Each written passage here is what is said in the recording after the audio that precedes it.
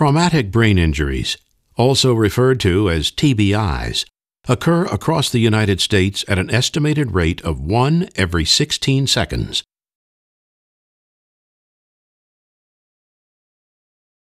Symptoms of these so-called mild TBIs typically involve problems with memory, mood changes, and personality changes.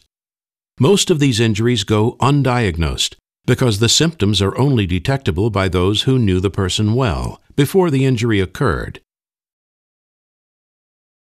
Frequently, diagnosis of a mild TBI is dependent upon history and clinical presentation because physical evidence of injury often does not exist. There may be no evidence of a direct blow to the head or any other type of direct head trauma immediately following an incident that results in a mild TBI. Such evidence may be absent because the injury can occur with little or no impact to the head. The TBI itself results from the soft, friable brain impacting on the hard, sharp ridges on the inside of the skull during a sudden acceleration or deceleration event.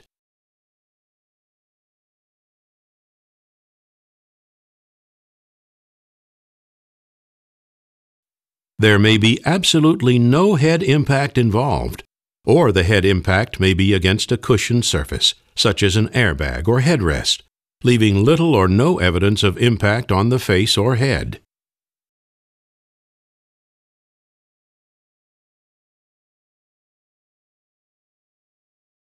Traditional imaging studies like CT and MRI most often show no evidence of mild TBIs because they are not sensitive enough to detect the widespread microscopic axonal injuries that can collectively result in devastating neuropsychological and cognitive deficits.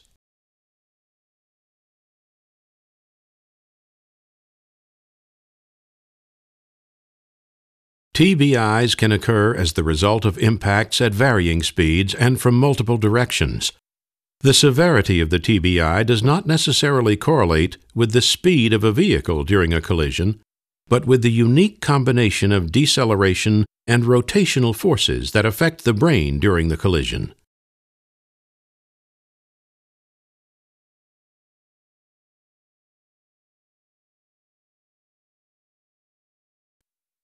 The car crash animation sequences show how a sudden deceleration injury typically occurs. For purposes of demonstration, an impact at a speed of 15 to 35 miles per hour into a sturdy barrier was used. A frontal impact was selected because frontal impacts are one of the most commonly occurring causes of TBIs.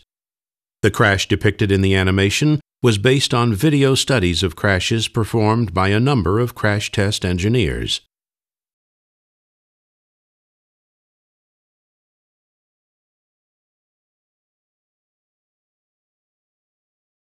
The first animation sequence shows the impact and sudden deceleration at a speed that is slightly slower than real time to help demonstrate the violence of the motion. The collision is then repeated in slow motion to highlight the detailed movements of the upper body and head. Prior to the impact of the vehicle, the body and head are traveling forward at the same rate of speed. At the moment of impact, the vehicle suddenly stops, but the body and head continue to travel forward. Next, the body's forward motion is halted by the seatbelt, but the head continues to travel forward. The left shoulder's forward motion is halted by the shoulder harness before the rest of the body, so rotation is added to the upper body and head in addition to the continuing forward motion. The head then comes to a sudden halt as it impacts with the airbag. At the moment of impact, the head violently rotates and begins an immediate reversal of movement. This back and forth motion is sometimes referred to as the contre-coup effect. The head then rebounds into the headrest, experiencing yet another immediate and violent impact and change of direction.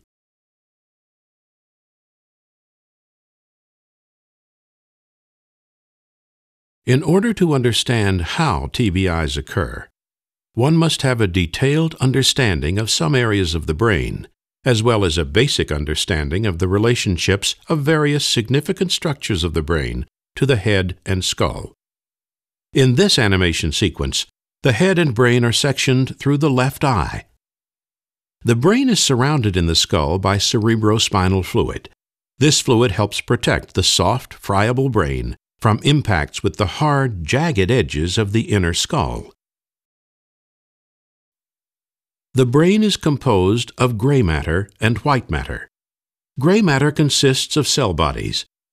White matter consists of myelinated extensions of the cell bodies that communicate with other cell bodies.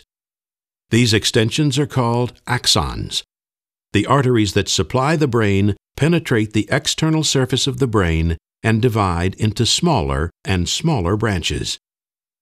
Upon microscopic examination of the brain, one can appreciate the relationship between the fragile axons as compared to the much larger and more resilient blood vessels. Axons typically measure from 1/4 of 1 micron to 10 microns in diameter, while the blood vessels in this area typically measure from 30 to 240 microns in diameter.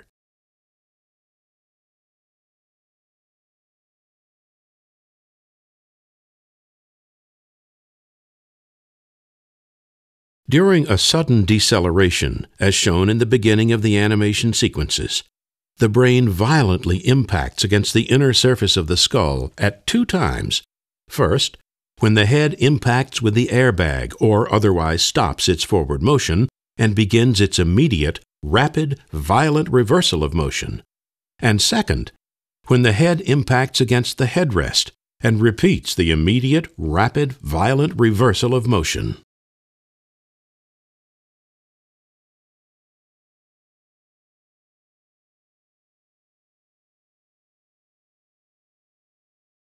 By observing the collision from a view that follows the motion of the head, one can appreciate the deformation of the brain as it violently impacts against the front and back of the skull. When the impacts of the brain against the skull are viewed in slow motion, the shock waves that travel through the brain during the impacts can be observed.